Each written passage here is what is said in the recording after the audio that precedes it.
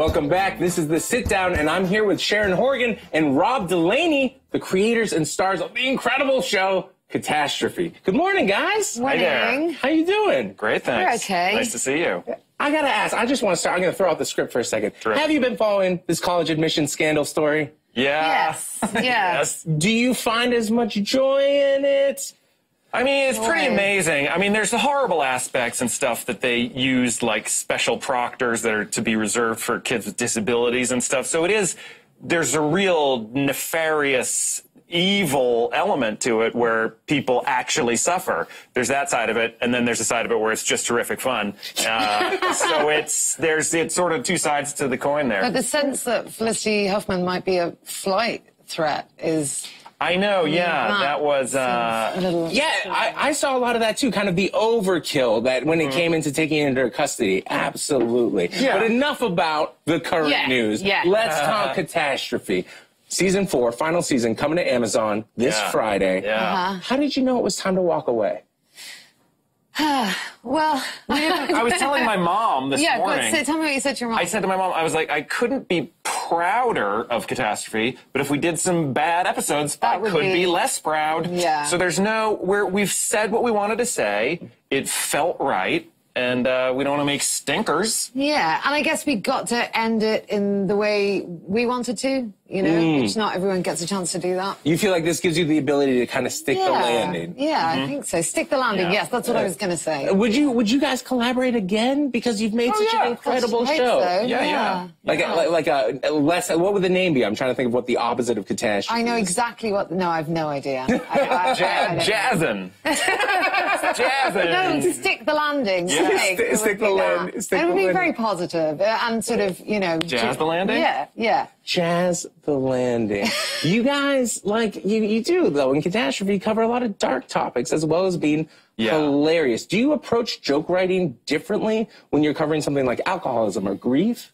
Well, you try and up the jokes for grief. Yeah, I mean, it's just got to be funny, you know, because, like, there's nothing that you can't joke about if your volition is to try and make the world a marginally better place, you know what I mean? So there's no topic that you shouldn't bring humor to bear on, we think. Yeah. So we love to make jokes about, you know, darker stuff. Totally. It helps. It helps. Do you guys have a process? Is there, like, does one of you kind of come in with, like, the raw material and then you guys workshop it? Like, what is writing the... I mean, you have so many jokes per episode. We both come in with sort of stories and ideas and stuff, and then sort of over the course of the writing period, it sort of gets turned into fiction. We just sort of sit side by side with a typewriter, a very old typewriter. It takes a while to get through from it. Tom Hanks. Yes. He's probably our biggest fan. Just smoke cigars and really workshop it. We just sit there and tap it out. I mean, it's hard work. It's just the two of us, and so, you know, it takes a while to get through it all. But we just sort of... Which is really the best part. I mean, the writing is the most fun. Then we remember that we have to do all the stuff. We did one thing in the second or third season where I was like, and then I'm running down the street in my underwear, and then it was cold out, and I was like, hey, you know what? I'm also the executive producer. I'm putting on a bathrobe. And nobody could do anything about it. And that's how it played out. Yeah. I mean, there's so much that you guys tackle, but one of the things that's being tackled in this season is kind of how men benefit from sexism in the workplace, right? Is that why you started your own production company, Merman? I think I started it to, take control of things a little bit, and to work with, definitely to work with more women to tell more female stories. Not that that's entirely what it's about, but yeah. Is there something you look for in a project? Is there something that, like, how it really catches your eye? I don't know. It's a really tough one to answer. It just has to have something about it that no one else is doing. You know, it can't be sort of cookie cutter stuff or something that people just think they should be writing about right now. It just has to have a certain ping. It's got to have that magic. Yeah. And Rob, you've got a new movie coming out about Fox News. Oh, yeah. I'm acting in Jay Roach's new movie about Roger Ailes. Yeah. He's one of America's more celebrated sexual predators, and he also started a little company called Fox News. And it's amazing. Charlize Theron plays Megyn Kelly in it, and I'm her producer. So we kind of, not dissimilar to episode 5 of the new season, where we're trying to figure out, the sexual politics of the workplace and stuff in a very gray manner. Not like, this is right, this is wrong. That's what a lot of that movie is about. And it's, it's a tremendous. So you're saying we did it first, is what Yeah, what I'm saying is, we did it. Roger Ailes found out about it and then went back in time and did all that stuff to those women. Oh, we know. Sorry. Did you do research for it, like to be a Fox News producer? And also, like, Throne, she kind of said that she has empathy for Megyn Kelly now in a way. Did you find anything like that? Yeah, I mean, I don't like Megyn Kelly. I think she's a net negative in the world. Sorry, Megyn. But you do see in this decision-making process, she might be a bigot, an overpaid windbag bigot, but she's also a human woman worthy of respect, which Roger Ailes absolutely treated her like a bag of garbage, and a lot of other women. So you can, bad things happen to people that I might not like. That doesn't mean I want it to happen, you know. So yeah, you do feel for Megyn Kelly for a little bit, and then you're like, get out of here. For a little bit. All right, before I let you guys go, I want to play like a quick game that I feel like you both are the most uniquely qualified to play, all right? It's basically going to be a version of what is more catastrophic, UK-US edition, all right? So I'm going to say two things, one from Britain, one from the US. You let me know which one you think is more of a catastrophe. Are you ready? You got it? I got it. Makes sense? All right. Out of these two heads of state, which is a bigger catastrophe, President Donald Trump or Prime Minister Theresa May?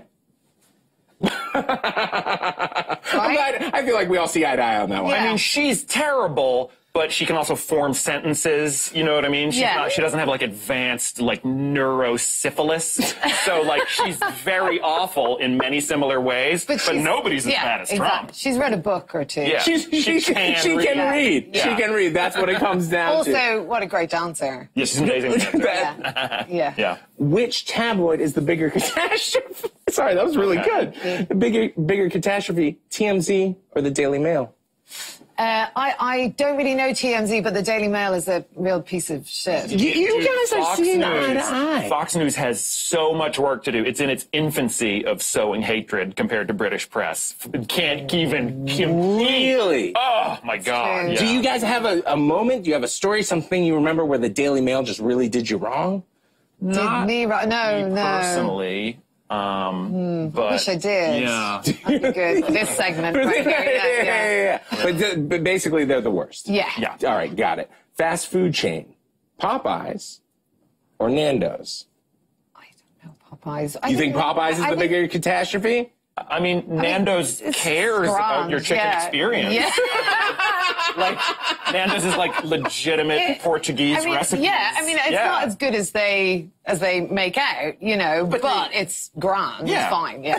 Like if you wind up at Nando's, I don't seek it out, but when I wind up there, I'm like, glad I'm here. Fine. But what do Popeyes make? Well, let me tell you, it's fried chicken, and I'm a big Popeyes guy, but I've never had Nando's. Okay, so I like Popeyes. Yeah. I just like Nando's more. So I'm not saying Popeyes is bad. I'm just saying Nando's is better. Do Popeyes peri-peri? Because no. Fried chicken. Oh, right. All right. I got last one. TV host, Tucker Carlson or Piers Morgan? Oh, my God. I'm sorry.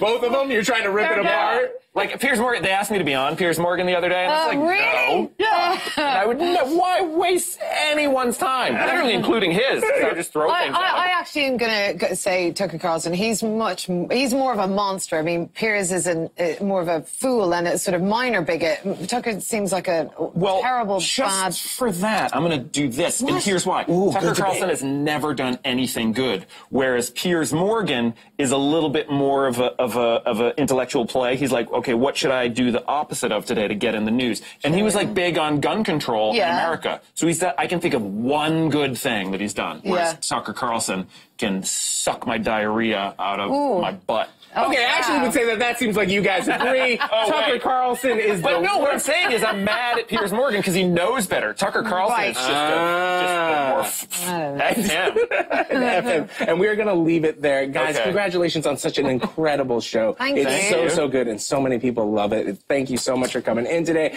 Listen, the 4th and final season of Catastrophe will be streaming on Amazon Prime this Friday, March 15th. Up next, we're talking about the Bachelor finale. Do you guys have any, like, real hot takes you wanted to